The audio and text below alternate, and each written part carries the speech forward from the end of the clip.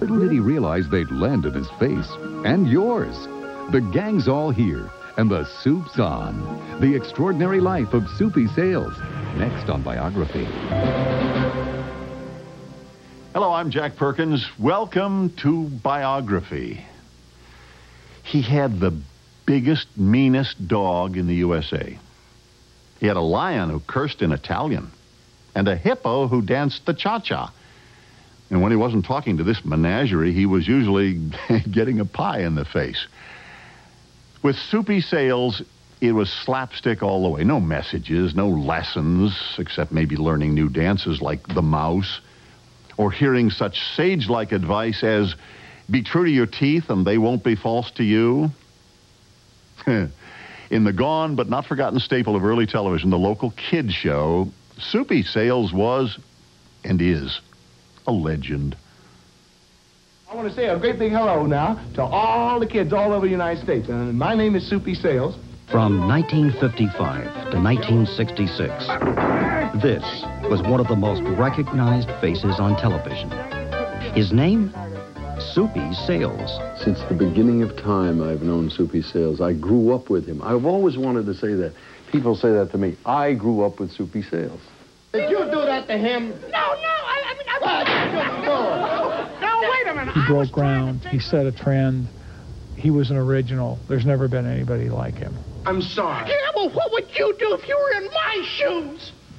I'd polish him. Well,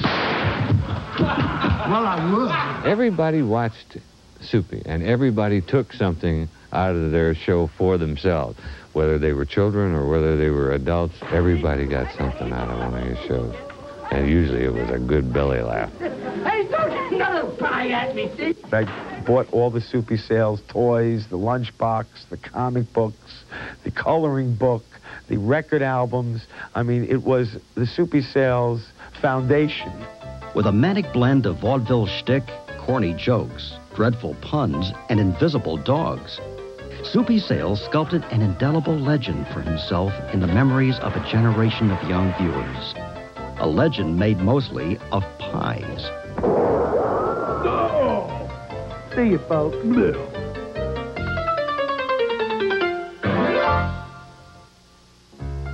Soupy Sales was born on January the 8th, 1926, in Franklinton, North Carolina, not far from Wake Forest. He was Irving and Sadie Suppin's third son. They called him Milton. His two older brothers, Leonard and Jack, had the nicknames Ham Bone and Chicken Bone. After a while, everyone began calling little Milton Soup Bone. The name stuck. The Suppmans were the only Jewish family in an area of long-standing racial prejudice, led by the Ku Klux Klan. But the three young Suppman Bones quickly learned the value of humor in diffusing the world of intolerance which surrounded them. I'd run into some prejudices. You have to as a kid. And to overcome those prejudices, you do something to take away from that. I believe that. And I think it was a thing of wanting to be accepted. When Irving Suppman died of tuberculosis in 1931, little Soup Bone was barely 5. He was a bright but lonely boy who would find company in his vivid imagination. His mother realized she couldn't run the dry goods store that they owned and still fend for her 3 boys by herself. So Sadie remarried in 1934 to Felix Goldstein, a traveling salesman, and the family moved to Huntington, West Virginia, where Soupy would receive his first taste of real applause as the star of a grade school production of the play Peter Rabbit. And to hear the laughter, and I sang a song to hear applause, something struck me. I said, my God, that's what I want to do and want to be. I know I wanted to perform. As is the case with all great performers, there were deeper needs in little Milton Suppman, needs that only laughter could cure. Well, I spent a lot of time by myself, and my mother would go to work at 7 in the morning, come back at 7 at night, and on Saturdays I would go to the movies and wait there for her, and I'd be half asleep. She'd come back and pick me up and take me home. I think that's why I wanted to become a performer. It gave me a chance to relate to other people, and I always was doing that. That was a way to attract attention, to do that. Frequent trips to the local movie theater kindled a growing ambition in the young Soupy. the madcap on-screen antics of the Keystone Cops, Buster Keaton, the Marx Brothers, and the Ritz Brothers would begin to mold his imagination. Soupy's influences, I think, were Chaplin, Buster Keaton, and I'm sure the Marx Brothers, the zaniness of the Marx Brothers. I feel like I'm in a Marx Brothers act when I see Soupy's act sometimes when he gets rolling. Physical comedy was always appealing to me because I felt very physical in those days, and I liked that physical aspect from seeing, you know, early movies of the Marx Brothers and the Ritz Brothers. As Soupy was starting to fit in his new town, his dreams of performing began to take shape, and his impetuous, infectious humor was starting to score points with his schoolmates, who voted him the most popular boy in school. He was the class clown, but he never dwelled on his childhood or his teenage years. I think he was in jail all that time. I don't think I was a class clown. I probably had more personality than most people because I think I was in senior classes voted one of the kids with most personality. I guess I was pretty funny running around there, but, you know, if you look like me, you got to be funny. Upon his graduation from high school, Soupy enrolled at Marshall College as a journalism major. But World War II was raging, and at the end of his first semester at Marshall, Soupy paid a visit to his local draft board. When the war broke out, I was the first one to volunteer down to draft board. But they said they already had enough members on the draft board. They said, you're going into service. I went, oh, I thought it worked the other way around. And they said, well, put you in the Navy. I said, thank you. And I went in the Navy. During more than 2 years of active service aboard the USS Randall, Seaman First Class Milton Soupy Suppman first tried his hand at broadcasting. Although it was only via the ship's onboard intercom system, it was a start. I had a chance to do shows aboard ship because you had a captive audience. They weren't going to walk out on you unless they were planning to swim to Ulithi Islands. We were out there in the enemy waters, and you tried to keep up the morale, and that's the point. It was out there in enemy waters, preparing for the invasion of Okinawa, that the aspiring writer began to discover his affinity for a microphone, and along with a radio transcription, a V-disc, he began to create one of his most memorable characterizations. I'd always been a big fan of Jack London and White Fang, and I always pictured this dog as being a friend of mine and like would be, you know, but like you couldn't control him.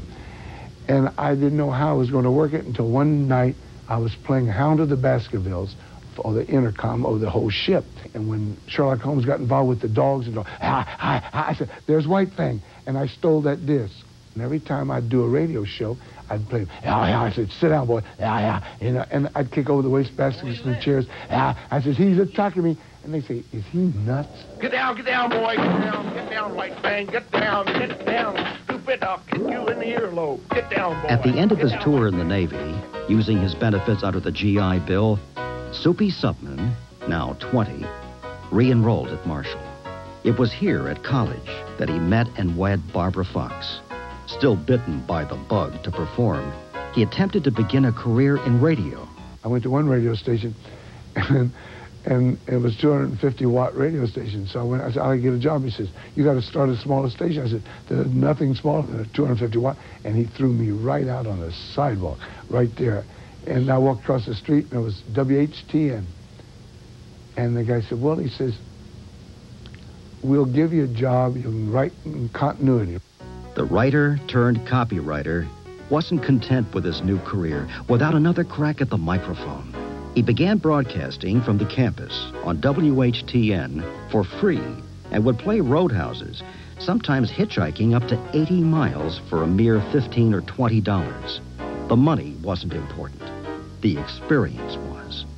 It was during these early years that Soupy decided to change his last name to Hines, after a popular soup company of the time, in keeping with the soup bone Soupy trademark he had adopted.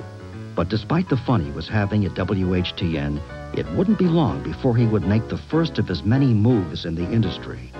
He decided to take a job in Cincinnati. It was his first big break in television.